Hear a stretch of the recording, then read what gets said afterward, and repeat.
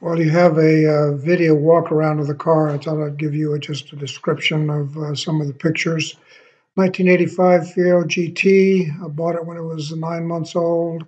Daily driver for many years. Converted to the 4.9 Cadillac. Did some sleeper modifications, but besides the wheels, it looks pretty stock on the road. It surprises a lot of Mustangs. It's also I got a rear deck with a wing if you like that configuration better. It's painted at the same time the car was repainted.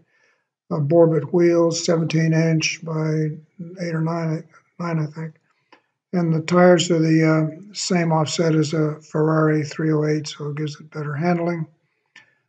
Custom vent in the front behind the radiator, and there's a custom vent in the rear to get the heat out of that thing.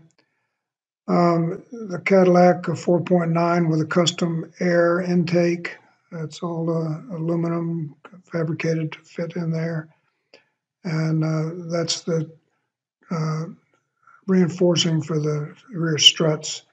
Aero clip lines going down to horizontally mounted oil cooler underneath the car, thermostatically controlled with a fan. And that switches for the idle motor on the Cadillac. It's kind of annoying if you let it stay on. Those little switches control the fan behind the oil cooler and the running lights. 120 mile an hour speedometer console put in. Change the odometer to read the same as it was before. Put in central gauges for the battery and oil pressure. Carbon fiber treatment on the dash. Custom floor mats, leather seats. RCC suspension, coilovers in the front and rear.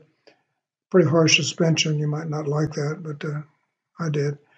And the front is all kinds of relays, fuses for the various add-ons, powerful hella driving lights, air horn, fans and whatnot.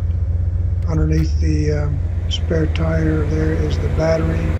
Moved it from the rear, and the cables run back underneath the car to where the battery used to be with a cutoff switch, so you can disable everything. Little nick there when you get in on the driver's side. There's only a couple of imperfections, a wear mark on the seat, the leather's worn there a little bit, and there's a little mark on that quarter panel window there, a little discoloration on one of the floor mats.